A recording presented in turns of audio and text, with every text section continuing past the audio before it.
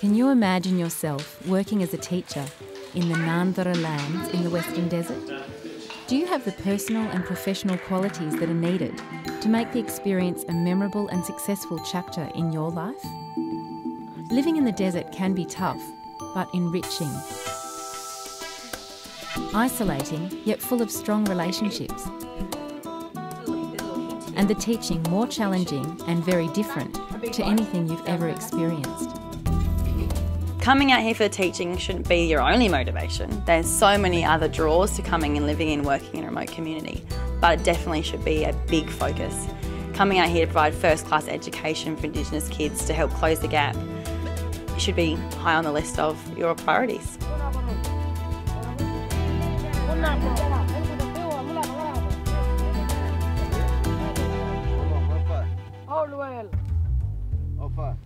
The Ngaanyatjarra Lands School has 9 campuses spread over the 250,000 square kilometre Ngaanyatjarra lands near the tri-state border in the east of Western Australia.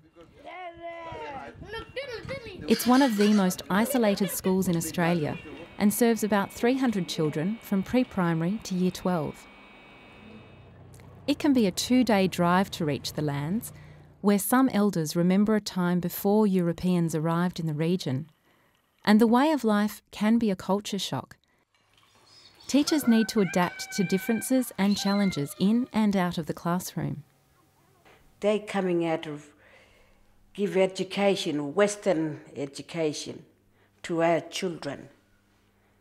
It was hard to read and write. But in a way, like they're coming into another world, especially when they're coming out to teach little kids, the little kids, they speak language.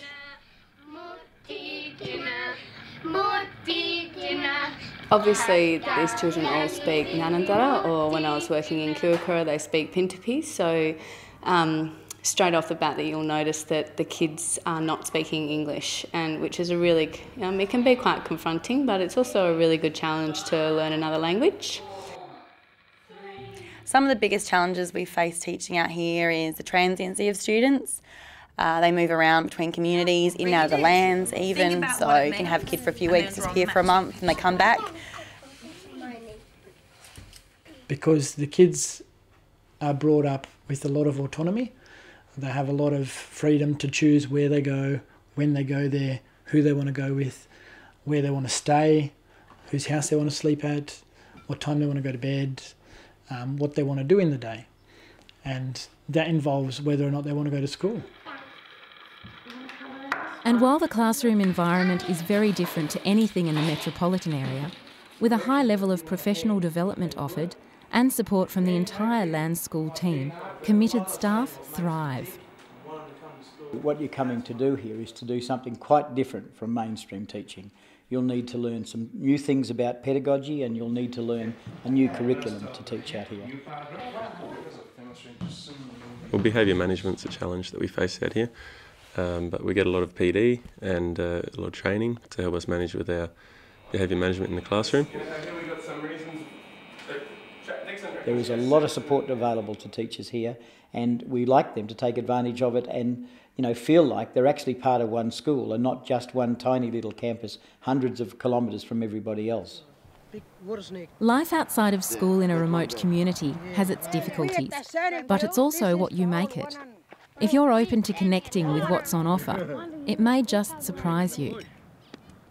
I really enjoy working out here. I really enjoy seeing the kids learn, but you do need to have resilience in the sense that you are in an isolated community, and things are going to happen in your own life, and you need to be able to learn how to deal with those, being here, being in this environment.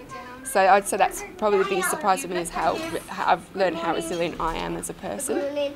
Good boy, well done. I think the strength of relationships has really been a really positive surprise for me. I didn't think that I'd have so many people out here that I could call friends after only 9 months.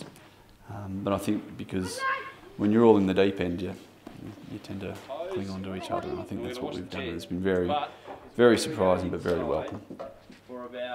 I find it really grounding being so isolated because it means it takes you back to your basics. Making your own bread is such a wonderful experience because you can't go down the shops and get a fresh loaf of bread.